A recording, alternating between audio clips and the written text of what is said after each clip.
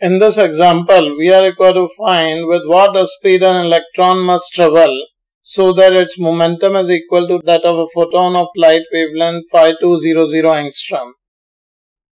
Now, in this situation, we can say that momentum of a photon is given as P is equals to h by lambda. So, in this situation, we can substitute the value of h to be 6.63 into 10 to the power minus 34 divided by the wavelength is 5200 into 10 to the power minus 10.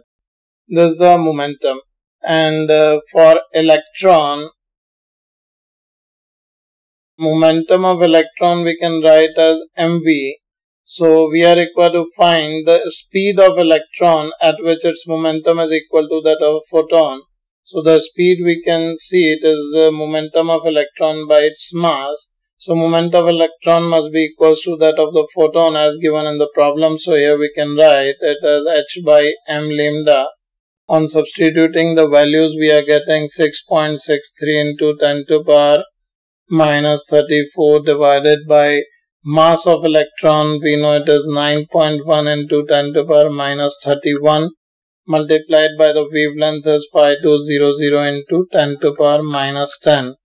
On substituting the values and simplifying, we are getting the speed 1401 meters per second. That will be the answer to this problem, that is 1.4 kilometers per second. When electron travels with the speed 1401 meters per second, its momentum will be equal to that of the photon of wavelength 5200 angstrom.